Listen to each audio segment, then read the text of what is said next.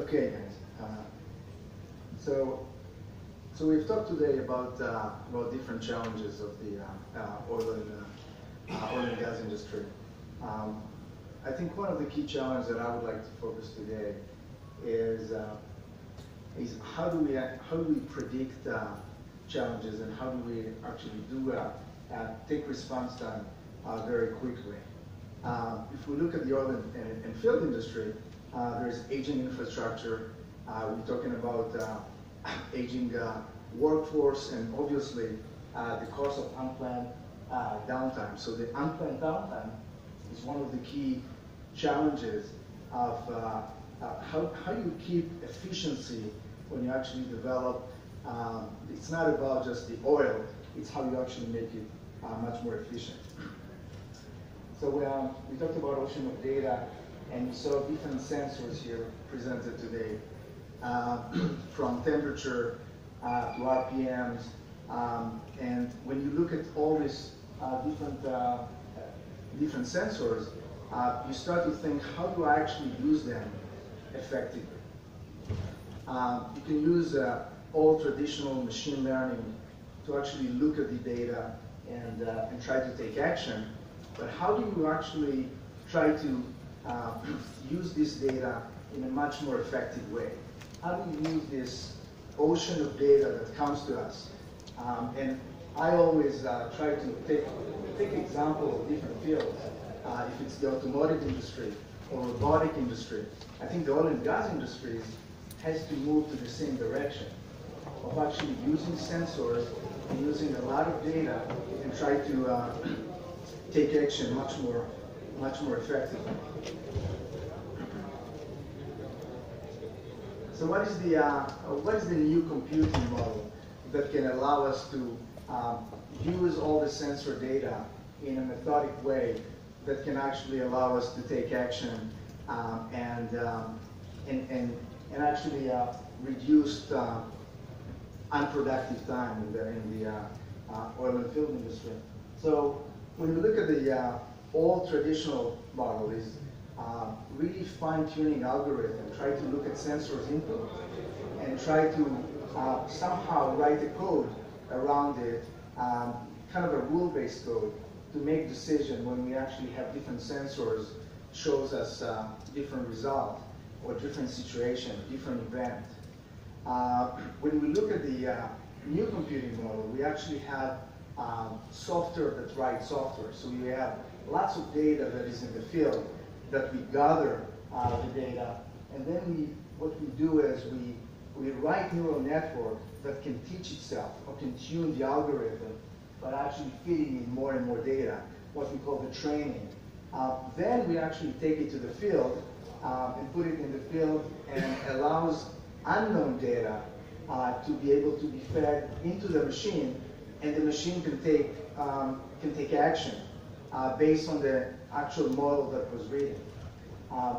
And when we look at all this based on using GPUs today or parallel processing, we can see how it's actually defeating the Moore's law by allowing neural network, multiple DNN running on a single platform. Nvidia has started doing this for multiple markets. We have started with developing GPUs for gaming, as probably most of you know, but then took the GPU into different type of markets. As we actually see the fourth industrial revolution, if you may, a lot of the data is looking for someone to use it and use it in a way that can be productive. And looking at this computing model, it allows us to learn from data, train a model, and make inferencing actually in the field. So let's take a step back and look at some industrial assets that are in the field. They actually have temperature change, for example. You need to take action, and when you need to take action, you can make decisions just based on a rule base or just based on a neural network that is written. And we can actually see the improvement, the red line that shows the increased productivity by 20 or 30%. Now, as most of you know, unplanned or unproductive time cost many of the large companies like GE and others something in the range of $150,000 a day. When you actually reduce this by increasing the forecasting or really reducing this non-productive time is one of the key challenges. Now let's take this into the way that this anomaly detection can be transferred actually into action. We need to learn how this physical event or physical usage is actually happening. When we actually look at each one of this, we have on each physical element, we need to learn and build a model, what we call the digital twin. This digital model has to be as accurate as possible or as close as possible to the target device. And that's one of the key challenges, because those mechanical devices change through usage. And when you build this accurate digital twin, you can then predict events using this model that you trained. So when we look at the predictive maintenance workflow, as mentioned, you have to, in order to build or develop a trained model, what you need is to gather data, train the model, and then take action based on the model. So in order to develop this model, you have to gather a lot of data. So how this works in terms of which platform is used for each process. Nvidia has what we call the data center platform, DGX and Tesla. Those platforms can run petaflops of processing that can reduce the training time by 50x. Then we actually have what we call the Jetson platform that are used in the field, in the edge platform, and this is the inferencing. If you remember the model that I drew, after you do the training and you learn the model, you actually need to deploy it in the field to be able to use predictive maintenance in a very short response time.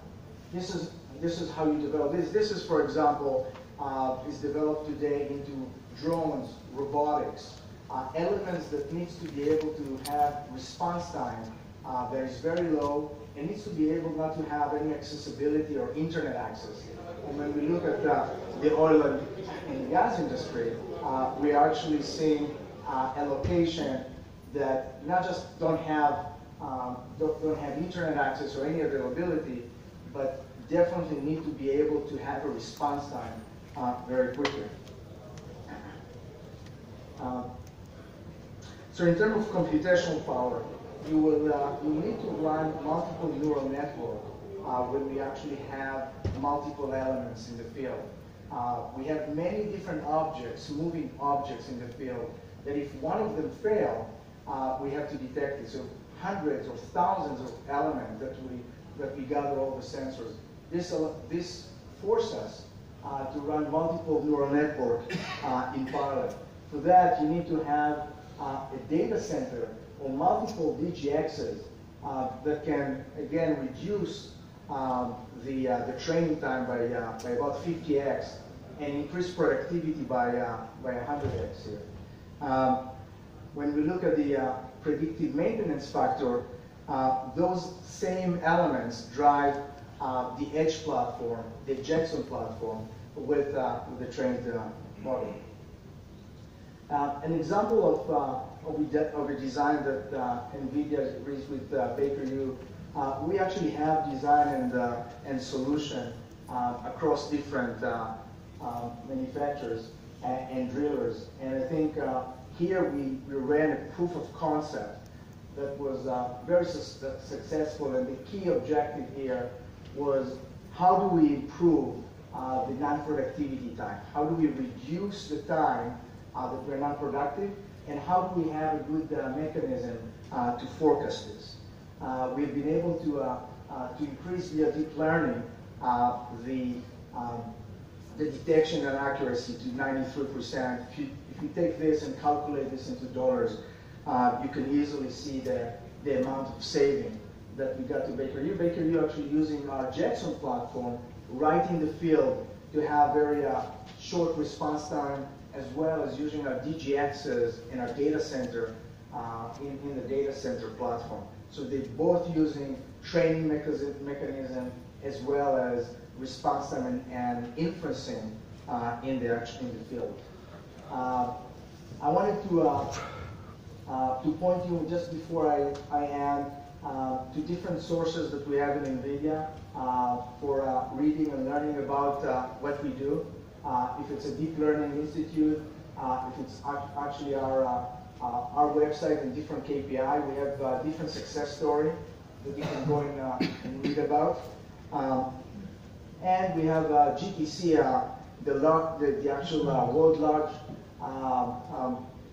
conference for deep learning and AI that will happen here in Israel in October 17 and 18. This GPU conference is Nvidia hosted. Lots of different companies from different fields will come and show or present their solution, from automotive to robotics, cyber, and so on and so forth. So it will be very interesting. If any of you guys would like to present at that show, please let me know, and just make sure that you put this on your calendar. That's it. Thank you very much.